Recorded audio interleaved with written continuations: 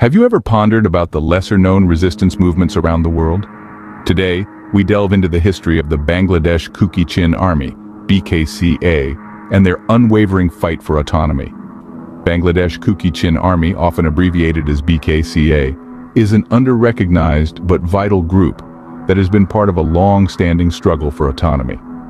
Born from the spirit of the Kuki Chin people, the BKCA sprang up in the latter half of the 20th century, with its sibling organization, the Kuki Chin National Front, or KNF, trailing closely behind.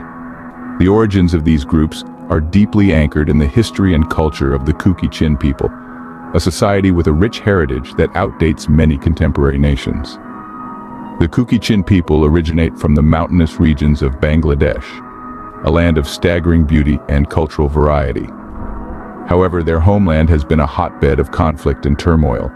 The Kuki Chin, similar to several other indigenous groups, have been embroiled in fight, not merely for their territorial rights but for the preservation and acknowledgement of their unique culture and identity.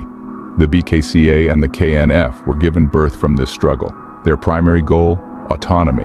The Kuki Chin people, despite their rich history and distinct culture, have often been marginalized, their voices obscured by the roar of larger, more dominant groups. It was to amplify these voices and to fight for their rights that the BKCA and the KNF were created. The BKCA, with its military wing, and the KNF, with its political approach, have been the torchbearers of the Kuki Chin people's fight for autonomy. They have confronted formidable enemies, faced overwhelming odds, and yet their spirit remains unbroken.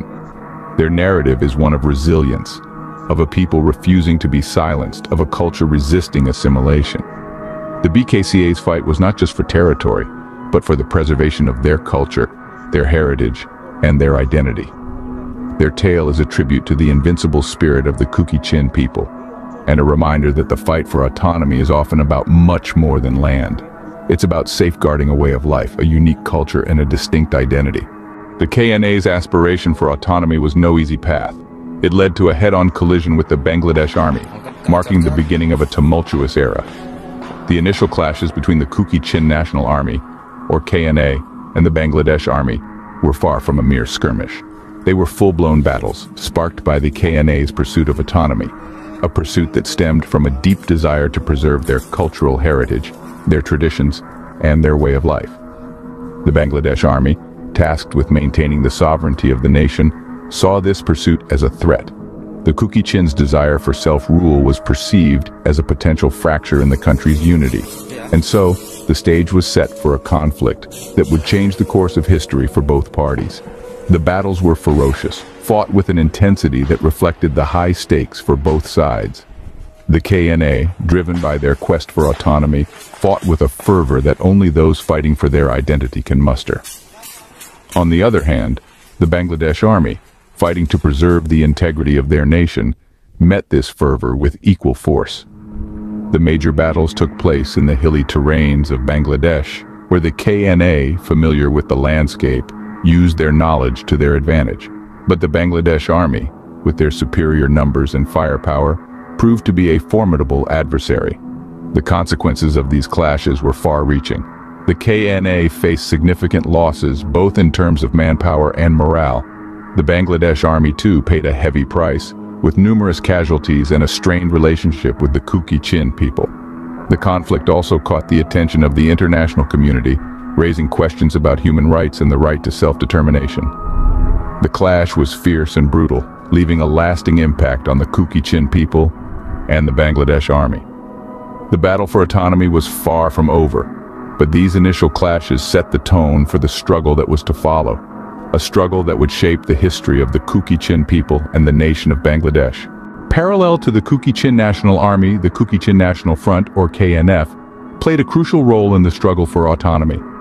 Born out of the same desire for self-determination, the KNF carved out its own path in this intricate tapestry of resistance. The KNF was not just a military organization, it was a socio-political movement. It aimed to create a society where the Kuki Chin people could live freely, preserving their culture and traditions, unencumbered by external influences.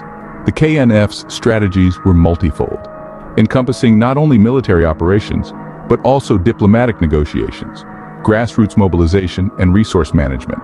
Their alliance with the Kuki National Army was a strategic move, a joint force that amplified their voices in the face of adversity. They understood the power of unity, the strength that comes from standing together for a common cause.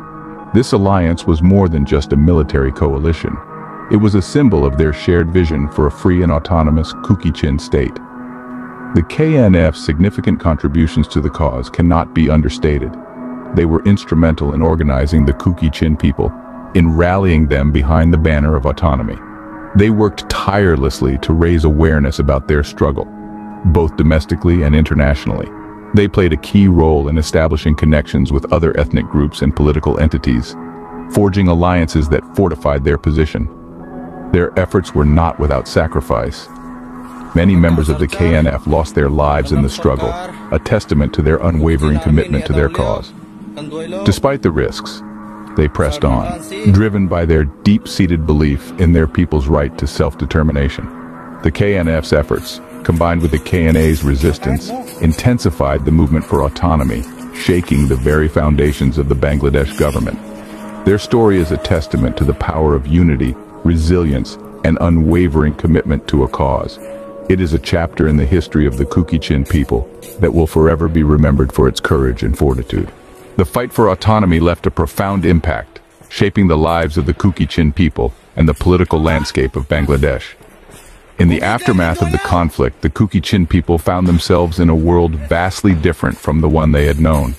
The echoes of battle had faded, but the scars etched deep into the heart of their community remained. The struggle for autonomy had been fraught with hardship and sacrifice, but it had also been a crucible of determination and resilience. The Kuki National Army and the Kuki National Front had been the spearhead of this fight. Their legacy, etched in the annals of history, serves as a reminder of their unwavering resolve for autonomy. They had stood against seemingly insurmountable odds, willing to risk everything for the prospect of a better future for their people.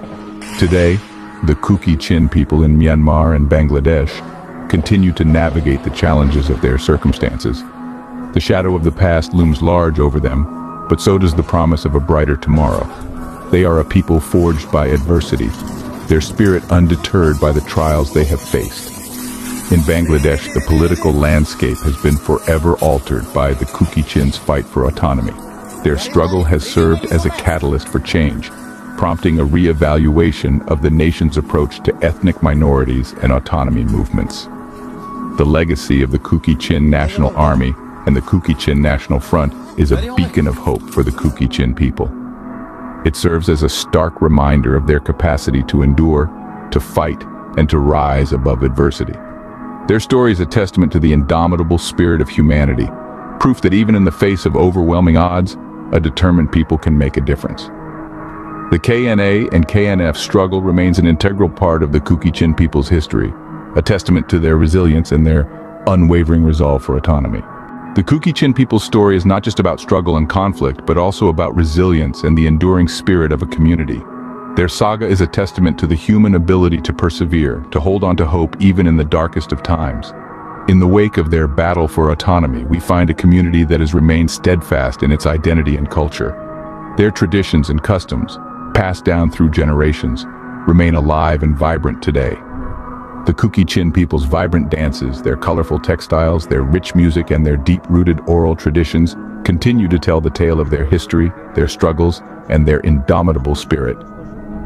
But their story doesn't end there. The Kuki people continue to look forward, to dream of a future where their autonomy is recognized, their rights respected. They remain hopeful, working tirelessly towards a day when their struggle will be a thing of the past, a chapter in their history that they can close forever. As we delve into the lessons learned from their struggle, we find a clear message of unity. The battle fought by the Kuki National Army and the Kuki National Front was not just a clash of armies, but a unified movement of an entire community. It is a reminder of the strength found in unity, the power that a united front can wield even against formidable foes. Their story also teaches us about resilience. Despite the numerous challenges they faced, the Kuki people never gave up. They stood their ground, weathered the storm, and emerged stronger. Their resilience serves as a beacon of hope to other communities facing similar struggles around the world. As we reflect on the Kuki National Army's fight for autonomy, We are reminded of the power of unity, resilience, and the human spirit in the face of adversity.